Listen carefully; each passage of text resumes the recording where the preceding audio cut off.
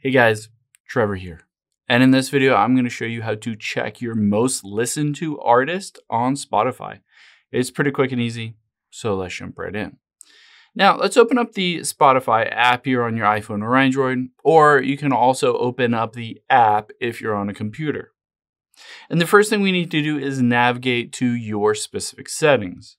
So let's tap your profile icon at the top left, and then tap Settings and Privacy. Now that we are in here, you can see midway down is Privacy and Social. Let's tap on that.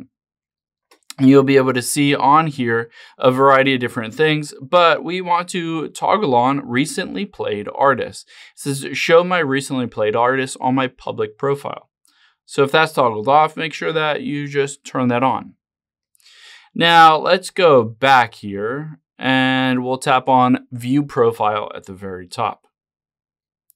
You'll be able to see playlists as well as recently played artists. So I can hit See All Artists, and it'll show me a variety of different artists that I listen to regularly. You can see if there's a little check mark next to their name, then you follow that artist. Most likely you listen to them a lot.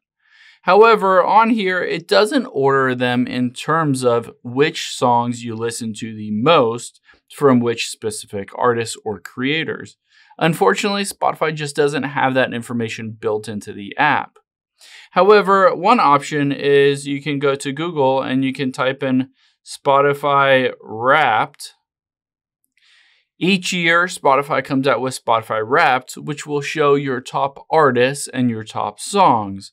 Unfortunately, this is just something that comes out towards the end of each year so that you can capture it and download it to your device to see how your listening history has changed over time.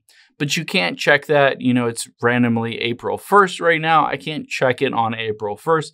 I have to wait until the very end of 2024 to be able to see my Spotify Wrapped 2024. And then I'll get a sense of what my most listened to artists are, as well as my songs and genres and stuff like that.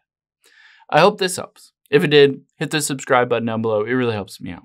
And I'll catch you on the next one.